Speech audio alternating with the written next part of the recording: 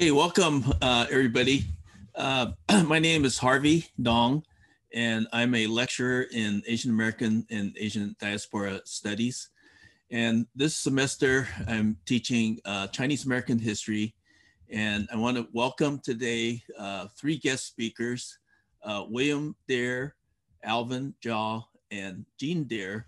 And they're going to talk about their family experience with regards to the Cold War during the 1950s all the way up to the mid 1960s, the effects of the Cold War on Chinese American families.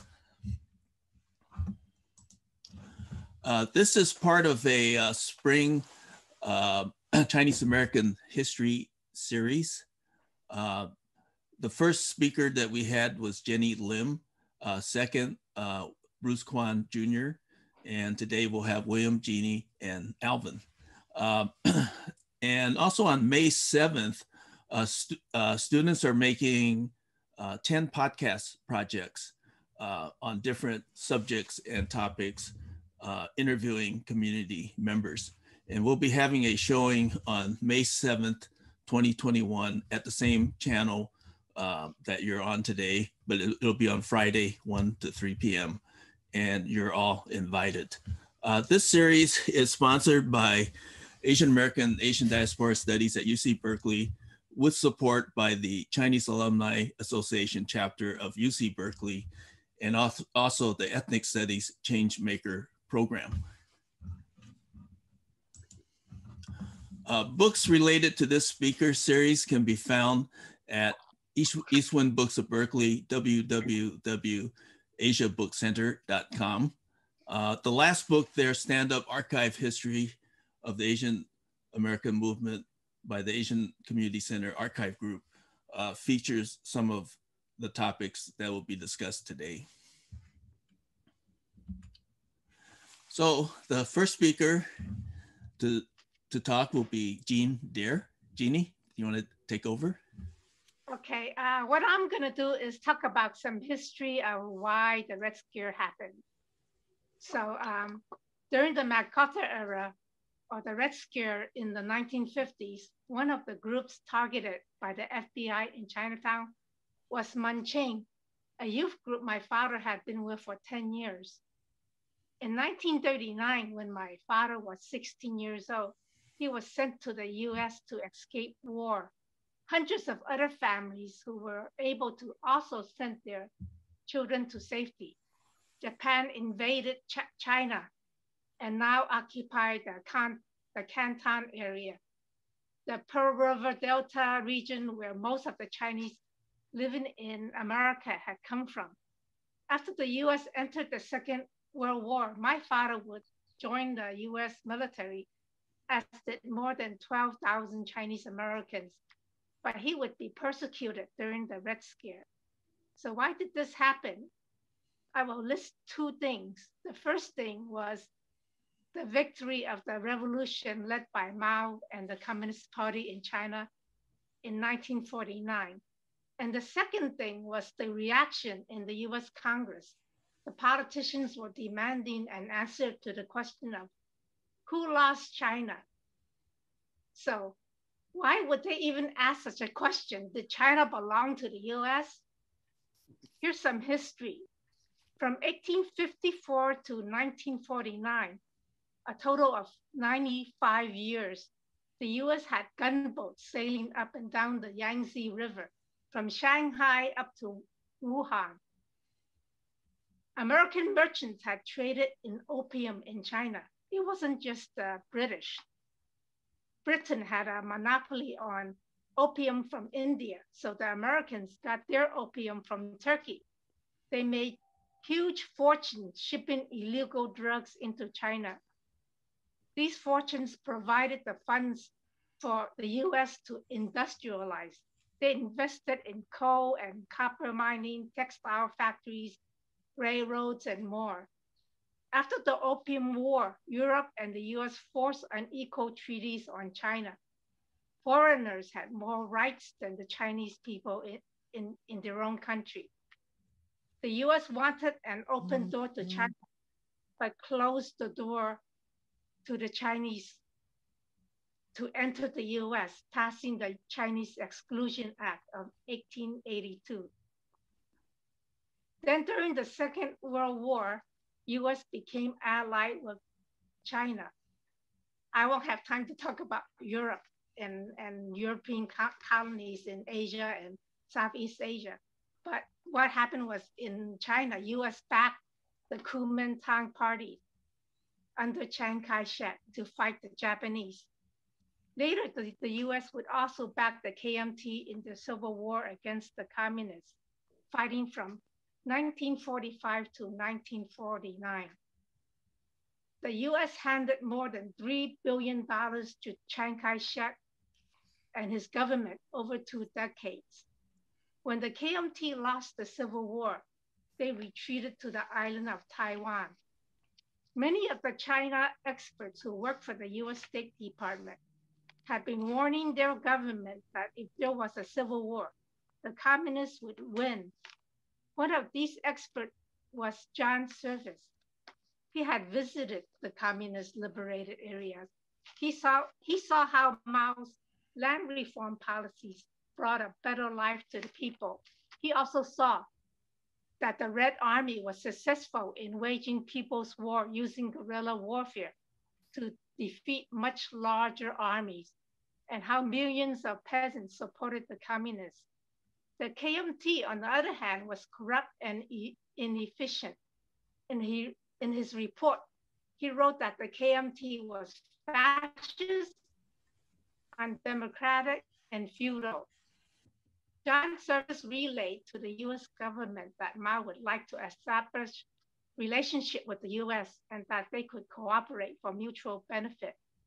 But the US politicians would not listen.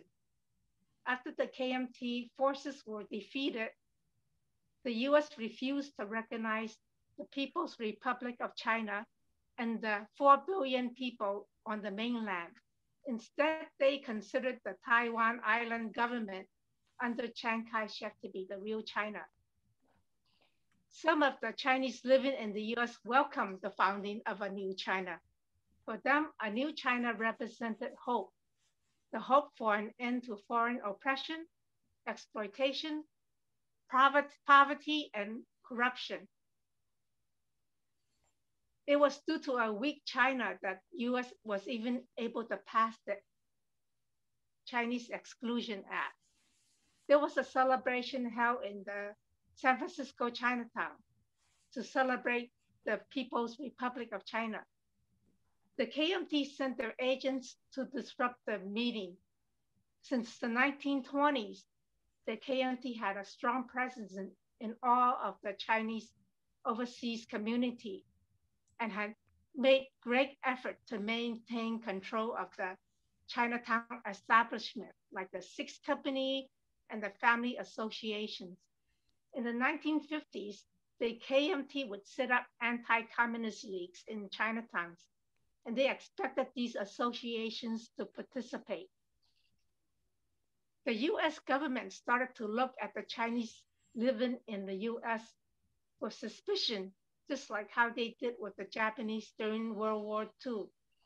Even sending money home to family in China, something done for decades, came to be seen as trading with the enemy. For the US government, the success of the revolution in China under Mao represented the spread of the Soviet Communist bloc. In the beginning of 1950, a senator named Joseph McCarthy began to come out with accusations of communist infiltration in government departments and agencies. John Service and other China experts came under suspicion too, and they were put under investigation and lost their jobs. Later in September of that year, the McCarran Internal Security Act, also called the Concentration Camp Act, was passed. It would be used to target communists and other subversives. This was the start of the Red Scare, and a witch hunt was started, not only against communists or Communist Party members, but also people like union leaders, unionized workers, civil rights leaders, progressive lawyers, Hollywood actors, and writers. A particular big target was overseas Chinese students and scientists. And I'm going to stop here and let the other speakers talk more.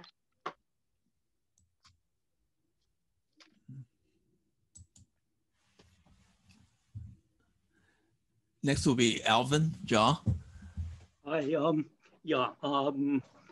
I'd like to do is, first of all, thank Jeanie for her historical background. I can't emphasize enough that context matters in how we see the world. It's important to know history and the context to understand basically all the propaganda that's going on against China right now.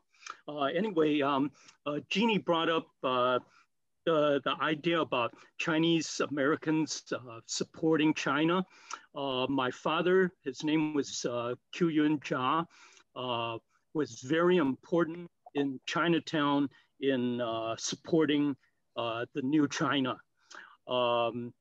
He was very outspoken and very much in a minority. One of the things about him was that even though he was active in supporting New China and the traditional organizations were basically anti-communist, he was deeply involved in the traditional organizations. One of the reasons for that was that he was highly educated. He went to Sun Yat-sen University in Guangzhou, Zhongshan Daihak, a very reputable, high esteem university in Canton. So because of that, he was very highly respected within the traditional organizations. He was a representative of, as part of the 6 companies. He was very active in the family associations, as was William and Jeannie's father. We all have the same last name, and we're all from Hoi Ping. So anyway, this slide that you see right here, I don't know the exact event that it took place in. It shows in the backdrop a sign that says trade, friendship, recognition. And this was what he was espousing with the other pro-China forces, basically the idea of friendship with the new China and recognition of the new China. In addition to that, he was a newspaper writer. Actually, he managed a newspaper, but it died eventually during the Korean War. But after that, he wrote for the Chinese World. It's called Saigai Yatbo, that was published in Chinatown. Next slide, please. Harvey, next slide. Okay, so this is something I just picked up from Wikipedia, and I'll just read it. Okay, the formal establishment of the PRC in 1949 and the beginning of the Korean War in 1950 meant that Asian Americans, especially those of Chinese or Korean descent, came under increasing suspicion by both American civilians and government officials of being communist sympathizers. Next slide. Okay, what we have here, and Jeanie talked about the idea of the loss of China, the establishment of the PRC, the Korean War, and the McCarthy era. Excuse me. Once again, there's this idea of the loss of China, and the term of the loss of China is revealing. You can only lose something if you own it. The US does not own China. But the background or the mentality behind this kind of thinking is reflective of an overarching attitude of Western superiority that exists even right now. Americans in the West have this fundamental attitude of white superiority, and that is why the US, Australia, Canada, Britain, Europe justifies telling the rest of the world what they should be thinking and what they should be doing. It's a missionary, evangelical, crusader attitude that justified the colonization of Africa, Asia, and the Americas. Okay. Anyway, there were accusations, and Jeanie already talked about that there were communist sympathizers in the State Department that had enabled the communist victory. And that formed the basis for the Red Scare. The House Un-American Activities held hearings across the country looking for subversives. The Korean War put US and Chinese military forces going head to head. And with this Red Scare subversive narrative, Chinese Americans were targeted as a fifth column. Next slide. Okay, so KMT, Kuomintang, the nationalists, were very influential in Chinatown. One of the reasons was that, the people in the US made money, made hard, tough money and sent it back to China. But in China, because the living standards was so low, the families that received these overseas remittances were considered relatively wealthy. And after the takeover of China by the communists, they instituted land reform programs. And basically, a lot of overseas families were victims of land reform. So that's another reason why the pro-communist feeling was stronger than, the anti-communist feeling in Chinatown was stronger than the pro-China feelings. And basically, people like my father, William and Jeannie's father, were in a very small minority. They were really fighting the odds. Okay, next slide, please. Okay. After the PRC was declared, people in Chinatown, the pro-China, pro-New China people set up a program to celebrate the founding of the Republic of China, People's Republic of China. It took place on Stockton Street at the Chinese Citizens Alliance Association. The KMT sent in thugs and tried to break up the program, although it did reform after the minor rioting. The next day, Chinatown saw this hit list in the streets. It was distributed, and basically it says, I have the translation on the left: eliminate local traitors. Patriotic overseas Chinese should love and protect the Republic of China. We must all rise up to eliminate those traitorous communist bandits. Circulated by the Republic of China Protection Group. In case people aren't familiar, Nationalist China, the KMT China, called themselves the Republic of China, as opposed to the Mao's China is called the People's Republic of China. Anyway, there are 15 names. Among them, actually the first on the list is my father's name. It includes students, it includes businessmen, it includes people from New York. Basically, these were the people that the KMT felt were the leaders in pro-China activities. Next slide.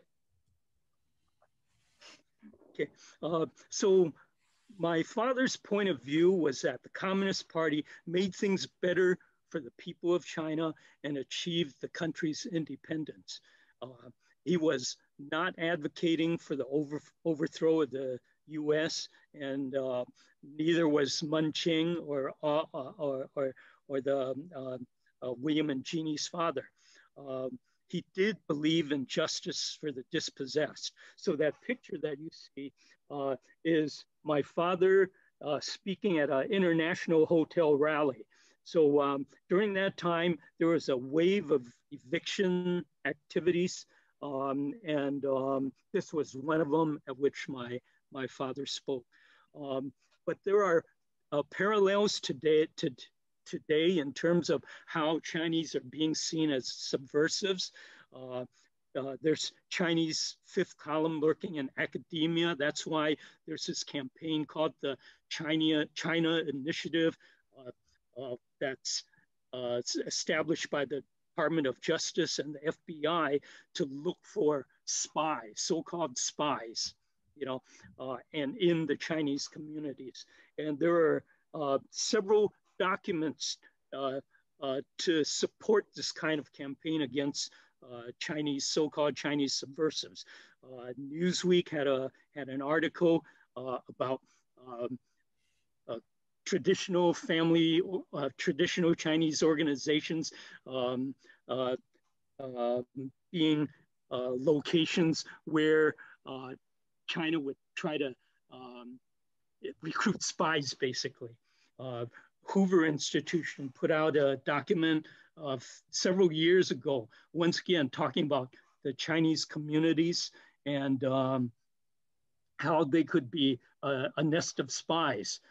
There was an article in Politico several years ago that talked about a spy in Feinstein's office. And actually, a lot of us know who that person is. I won't name his name. But that Politico article was just a bunch of innuendo.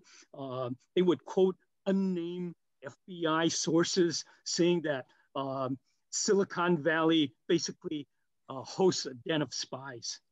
And I think I'm done here. I think William is up now. William? Yeah. William? Okay. Yeah. Okay, so I'm gonna give I guess the story of what happened to our dad, who was a member of Munching. And he was not just the only one that was persecuted or prosecuted by the US government, but this is just one example. So my father was born in 1923 in Winglonglei, Huiping, China, in the Canton province or Guangdong. And at age 11 in 1933, he came over to the United States as a third generation sojourner, following his father and grandfather.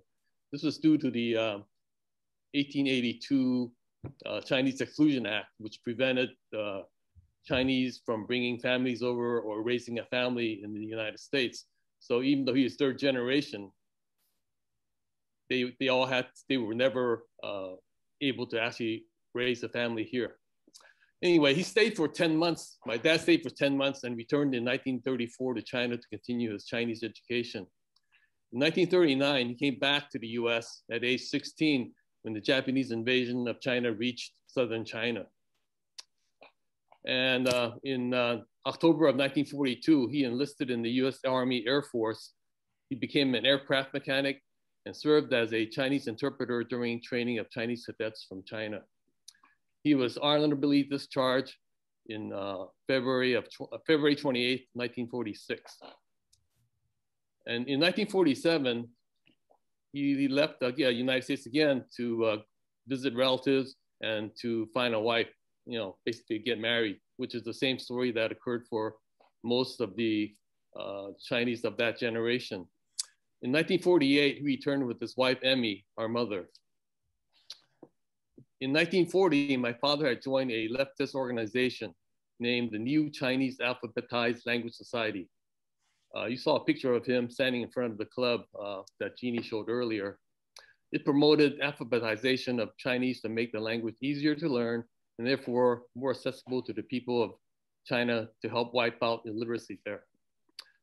During the war years, the group would change its name to Chinese Youth for National Salvation. And then finally, after the war, it would be renamed Chinese American Democratic Youth League, or Munching. He would stay a member until its disbandment around 1960. As Jeanie mentioned in her introduction, the Red Scare and the rise of McCarthyism in the 1950s brought about an atmosphere of paranoia and fear as the government started to root out leftists and alleged communist sympathizers from government positions and so forth.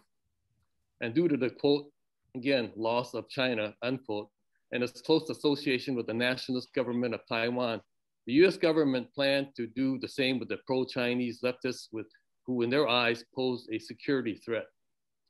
In the late 1950s, according to immigration agents, the US Immigration Service had compiled a secret list of Chinese organizations that were deemed as suspect subversive groups that had political ideas not compatible with the capitalist system for the sole purpose of prosecution of its members. Munching was probably on top of that list.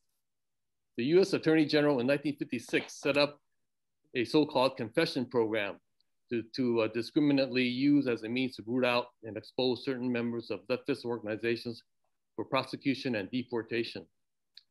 The confession program was supposed to be open to voluntary participation so that, you know, if you're a Chinese person that came over and illegally, basically using paper names, which I'll talk about later, you can confess and hopefully you'll be allowed to resettle in the US as a citizen after confessing your true name, your true family tree, and so forth. But by doing that, you actually have to expose everybody that's involved in your supposed fraud. So it's a very, very dangerous position for a lot of Chinese to admit if they had to confess. So anyway, the Attorney General and the FBI used this confession program as a means to go after activists and leftists. The confession program itself was a byproduct of the 1982 Exclusion Act.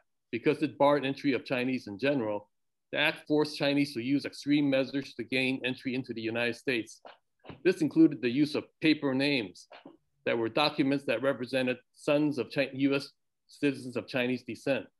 These paper names were often sold to those with the means to immigrate to this country, and in fact was the most common method to immigrate to the US for Chinese citizens.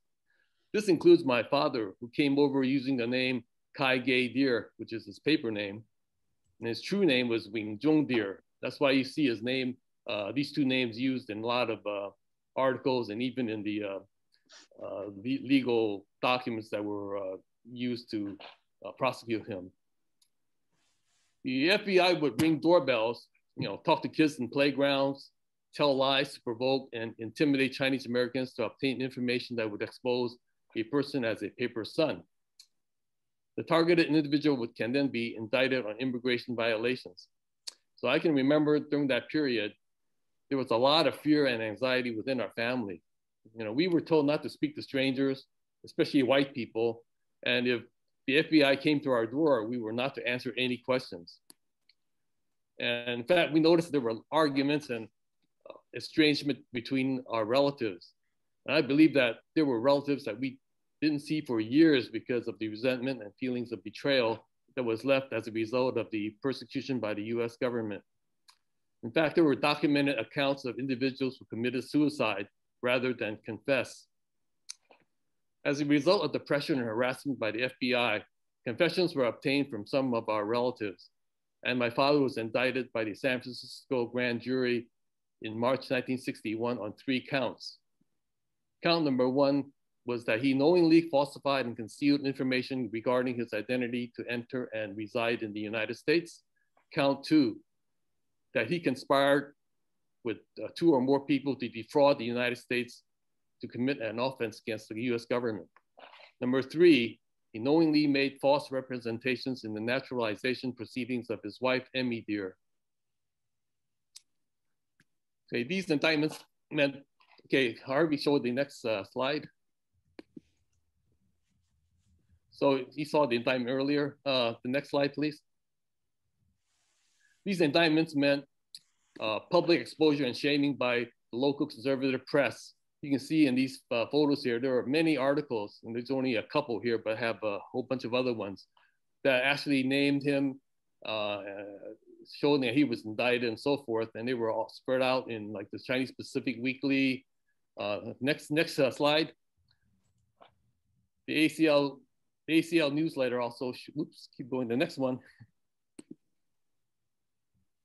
Yeah, the ACLU newsletter also mentioned his name, and also the People's World newspaper also mentions his name in the paper regarding this case, because this case was considered a test case for other members of the club. So after my father, many other members were also charged and prosecuted.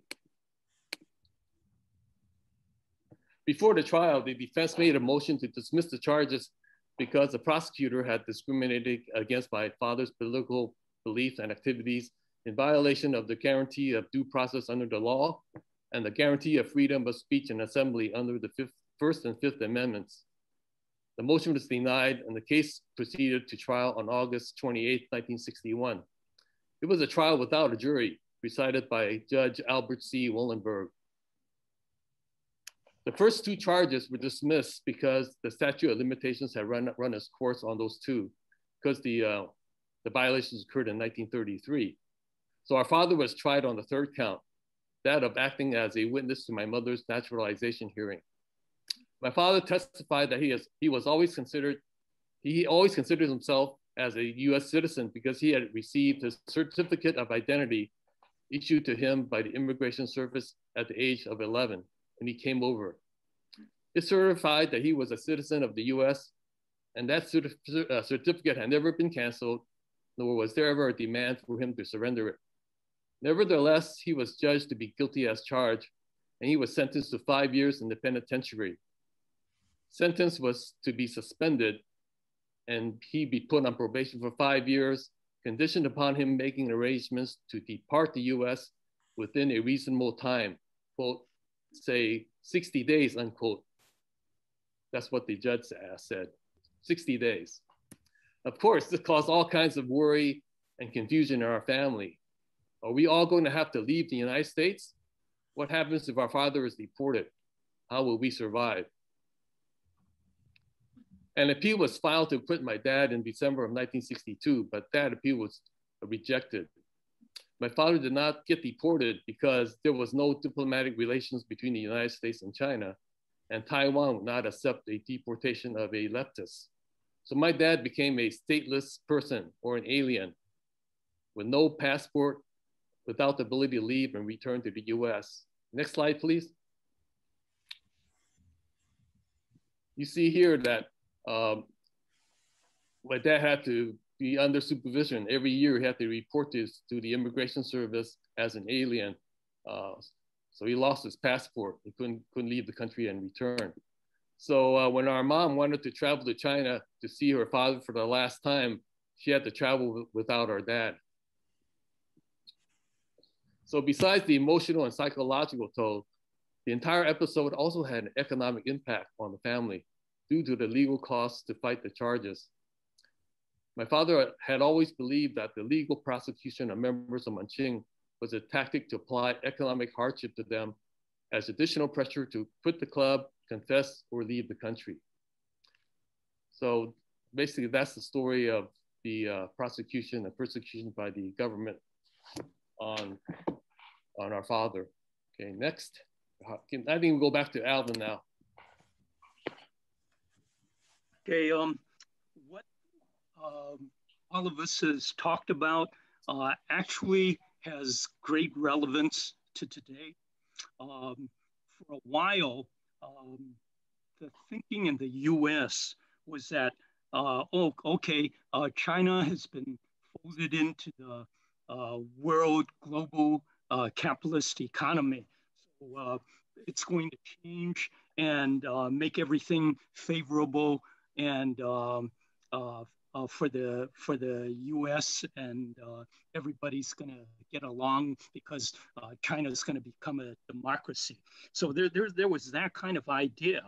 But what happened in China is that even though they made some major changes in the direction of political thought and ideology to incorporate private enterprise, the fundamental thinking of the leadership, although it has wavered back and forth, because there was a time when it was getting closer and closer to the American economic model. But more recently, China has taken on more of the thinking about the needs of its own people. During the period of development, a lot, in reality, a lot of the people in China were being used as cheap labor in order to build up the industrial base. And that's why things are so cheap in America in terms of consumer supplies. But that's beginning to change in the direction of the Chinese leadership's thinking, in that they want to improve the situation for the people. So anyway, with this kind of backdrop, the U.S. is seeing China as being a threat now. They're saying that that period of time when they thought that China and the U.S. could get along is over, and the U.S. government has actually, in pretty much so many words, designated China as an enemy. So you think back to the prior experience of the Japanese internment of the McCarthy era. What you see now is that, hey, this is happening all over again. Okay, I put down a couple of the articles in Newsweek and the Hoover Institute that provides the intellectual or the media backdrop to build up this kind of thinking. But, if you really think about it, how much of a threat is China to the U.S.? One of the things about American media is that it is very slick, powerful, and effective. So much of our own thinking, unless you really dig deep into stuff, if you read the regular newspaper, you and most people are going to come out thinking that, hey, China is a threat. But what you have to do is, like I said, first of all, look into the context with the history. Secondly, look into the details about what kind of threat does China pose to the US and the rest of the world. Because right now you hear all this stuff about human rights in Xinjiang, in Tibet, the debt trap in Africa and Latin America. But in reality, those are just kind of like hyping and disinformation, which the US is extremely good at. Okay? Basically, what's happening is that the US has set up a situation where they want to get the American public behind the effort of a possible war with China. And this is a great danger, not just to China, but to the entire world. Because if something happens, it's so easy for things to go nuclear. And this is despite China having a no first use promise, unlike the US and Russia. But, before we totally run out of time, basically what the US hypes as a threat about China pushing out its borders is untrue. Basically what China has in terms of its military outlook is a defensive one. What we have in reality is you have US bases surrounding China being set up for the possibility of attacking China. You see it in South Korea with the missile placements, in Japan, Okinawa, Guam, Singapore, and even Vietnam. There are bases surrounding China, and those are not really for defensive purposes. You hear about South China Sea's aggression. That's what do you call it? It's manipulation of words. They are defensive facilities. Okay, so basically China's outlook is defensive. It is not offensive. I think we're starting to run out of time. So I just ask that people question what you see in the media. In terms of the coronavirus, a good example about how China is being blamed for coronavirus. When the US talks about coronavirus, they just focus on December of 2019 when it first started. And they say, oh, China suppressed knowledge about the coronavirus in December when it first came out. But they totally ignore what happened after that. They ignore the fact that the ones that had suppressed the information back in December were disciplined. And they ignore how China actually handled it the rest of the way from January all the way through to the present. And in fact, it was just after January 1st, I think it was January 6th, when China released the genome for the coronavirus to the world. So basically I'm saying, don't believe the American propaganda. It's just trying to build up, basically it is building up hysteria against Chinese. And the spike of violence against Asians that you see across the country, it cannot be divorced from the fact that China has been demonized. They're related one-to-one. If it weren't for the demonization of China that you see in the media now, you know, despite Biden's statement about protecting Asian Americans, you know, that's the true reason. Unless Biden and his foreign policy team of neoconservative war hawks, unlikely, will stop demonizing China, the violence against Asian Americans is going to continue. Okay, I think I better end it here, Harvey. Okay, thanks, Alvin, Wim, and Jeanie. I think there's there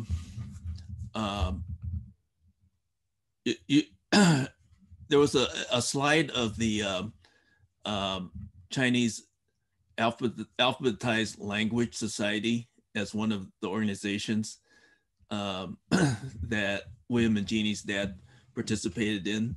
And there was also a mention of Munqing, Chinese American Democratic Youth League. And there were also organizations that Alvin's father were part of, okay, including organizations that called for US-China relations. And then he was also part of the Chinatown establishment at a certain point. But I was wondering, what was it in the content of their participation that the US was so fearful of, you know, that led to such extreme persecution? You know, was it their views? Was it their, you know, what was the activity of Munqing? What were the activities of your father that led to this repression? And also, what type of message emanated from this repression? Okay. Well, I can say something. You know, Munqing, since we evolved from the alphabetizing group to the Munqing, during the 50s, as far as I can remember, when I was a kid, you know, my dad took us to a lot of the activities that Munqing had, and they were mainly cultural and cultural activities. Basically, there were people involved in dancing, singing. There were study groups for people that wanted to learn mathematics so they can pass tests to get into college. There was a big push, I guess, because well, you know, but they always had this idea that they always looked at China as an example of how people should you know, I guess behave in terms of their outlook. Basically, like going to school, they emphasize technology. So most of the people involved in Manqing chose careers in technology, you know, electronics, science, or biology, based on that philosophy. But as far as I'm concerned, most of the activities that we saw were all based on cultural and social activities. You know, they had picnics. We went camping at Yosemite a few times. Every year they would go camping at different areas in California, have picnics in Golden Gate Park every year. So it's mainly social activities, cultural activities, singing and dancing. I think one time, I think my dad and I went up on stage at Manqing there to play the harmonica. I think we played Home Home on the Range or something like that. But again, it's a social, cultural activities. But why were they fearful of this? I think the government was fearful not about the activities that we were involved in, but the ideas that came out of that were not being pushed or anything.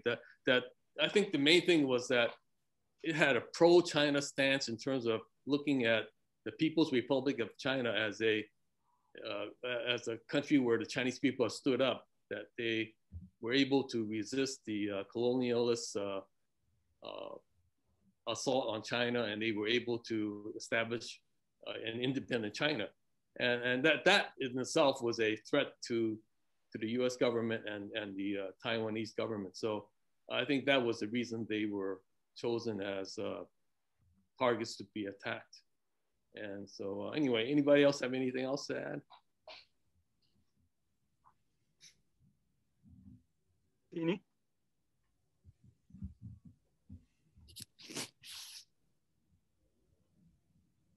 Okay, I'll go in then. To me, it was basically hysteria. It was seeing things that weren't there. You know, the main threat that they saw was that somehow, if you're pro-China, you're going to be, you know, wanting to overthrow the U.S. government, and that was just totally untrue. You know, I know for a fact that wasn't my father's intention. Basically, all those leftists were supportive of China, and by being supportive of China, that in itself made them subversive, although in fact that it wasn't. It's as simple as that, hysteria.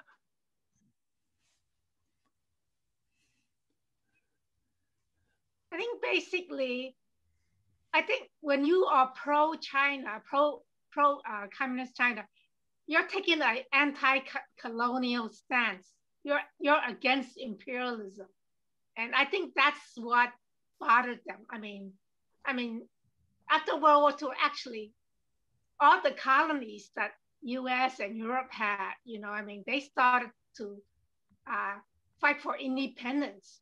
They wanted to be free from colonialism, and so that's actually against their interests, you know. So, I mean, I think that's a large part of it.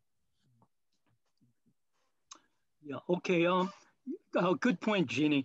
One of the main reasons that China had so much support in the so-called undeveloped countries was that China was seen as being a leader of what we used to call the third world. I think that's the connection that can be brought up in terms of the falling dominoes. You know, all these countries are going the wrong way, contrary to the direction that the U.S. and the West wanted. Okay, done. Here's a question from one of the students in my class. Would you consider the U.S. diplomatic strategy and Western media portrayal of the Hong Kong protests to be part of the new Red Scare? Oh, absolutely.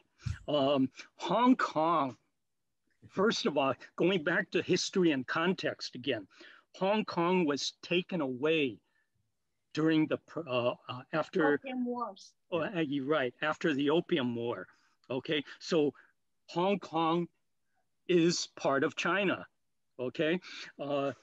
Secondly, what happened in terms of Hong Kong was that when Hong Kong reverted back to China, there was an agreement made between the two parties, Britain and the US, of one country, two systems.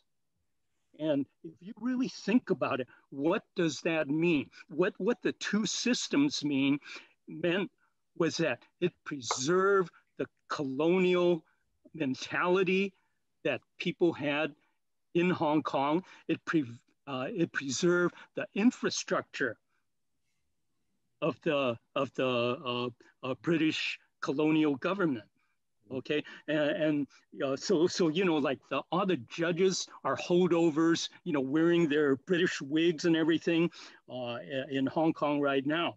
And one of the biggest things that happened even prior to 1997, when Hong Kong was returned, was that the U.S. already had established a policy. A secret policy, CIA, NED. If people aren't familiar, there's an organization called the National Endowment for Democracy.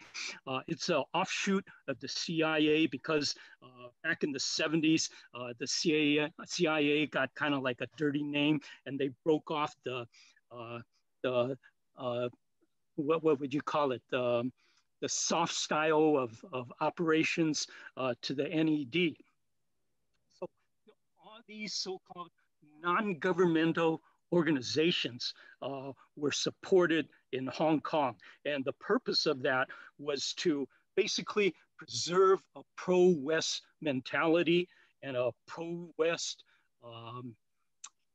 outpost in the return to Hong Kong, of Hong Kong to China. So it was kind of like a double-edged sword, where legally it was now part of China, but it operated separately from China in terms of its thinking, especially the educational system. The colonial education system was preserved. Okay, and before I take up everybody's time, okay, what happened in terms of, you know, first of all, a lot of the activists, the protesters during the Hong Kong riots are very honest. They're naive and honest, just like me, William, and Harvey were way back when during the Third World Strike. You know, we didn't really understand everything. You know, looking back, we can see plenty of mistakes. But anyway, the Hong Kong protesters don't have an understanding of history and context. They have this idealized vision of the US and Britain having democracy. And they think, and this is totally untrue, they think that prior to Hong Kong's return to China, that Hong Kong had democracy under the British. That's pure BS. So what they were fighting for is totally unrelated to the facts. They're protesting on the basis of a myth. Okay, I can go on and on, but yes, it's part of the Red Scare. It is part of the media rage of making China look bad. Thank you. Okay. It looks like we're running out of time now. Sorry about that.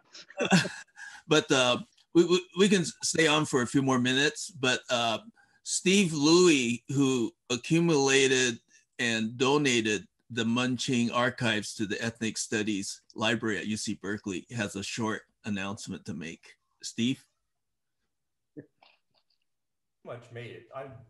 My father-in-law was one of the members of Munching, along with William and Jeannie's dad.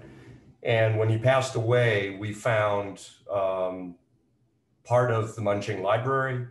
We found an almost complete set of their newsletters that were published for about I might have this wrong, but about 7 or 8 years at least. And a number of other artifacts, records, tape recordings, things like that. Their theater group, where they did plays, their scripts that they produced. So those were donated to the Asian American collection at the Ethnic Studies Library. But it's only one of a lot of different members' accumulations of things from that period. So that was it. So if anybody's interested in any of those things or learning more about Munching, the collection is there. I don't think they've been cataloged yet, but they will be hopefully soon. Thanks, Harvey. Okay, thanks, Steve. Yeah, that and the Himart Lai archives. Himart Lai was also a Chinatown historian and a leader within the Munching organization. That's all at the Ethnic Studies Library. Okay, so with that, I just want to thank William, Jean, and Alvin for today's presentation. We have a comment that from, let's say, a direct message comment. Thank you, panelists. I learned so much today. Okay, and so with that, we'll see you in May for the student presentations. Okay.